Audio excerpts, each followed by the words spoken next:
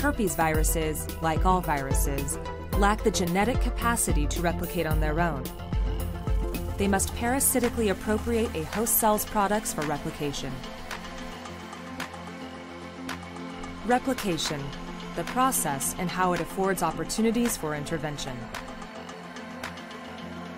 Often the host's immune system is able to maintain suppression of a latent virus or neutralize a de novo infection.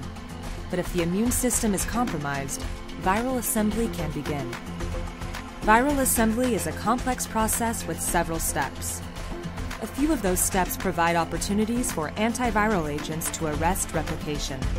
Herpes virus penetrates a host cell by first fusing with the cell membrane. The hydrophobic interactions required for fusion are important because they can be susceptible to chemical inhibition or blockade. After fusion, the virus releases its nucleocapsid and other proteins into the host cytoplasm. The nucleocapsid is transported to the nucleus, where it docks at a nuclear pore.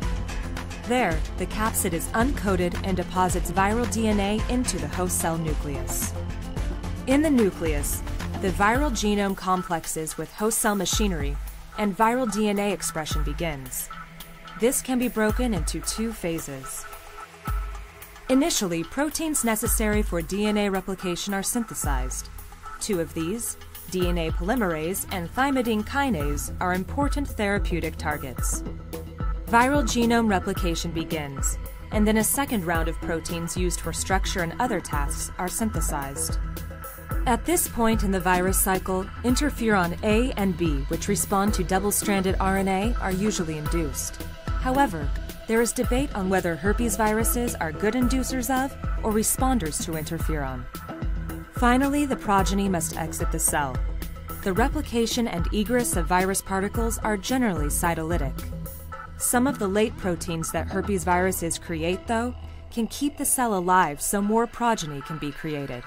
Infection begins with just one virus particle in one cell, creating this replicative chain. Urgency of timing. Even with this complex assembly, a virus-infected cell can release hundreds to thousands of infectious progeny at a rapid pace.